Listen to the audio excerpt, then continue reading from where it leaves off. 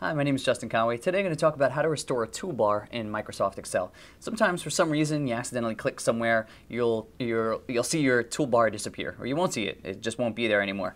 There are ways to get it back. So I'll walk through a couple of those.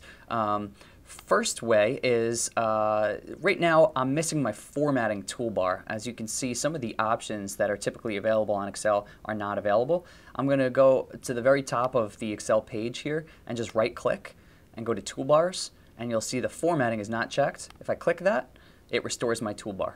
You can right click and select through the variety of options here, or click on Customize Toolbars to really be able to manage your toolbar settings and what you have displayed. The other thing, sometimes when people say toolbars, they mean the ribbons, which are these going across here. And the way to adjust those are to go into Excel and Preferences, and then click on Ribbon. And from here you can select any of the ribbons that you'd like to have displayed or not displayed.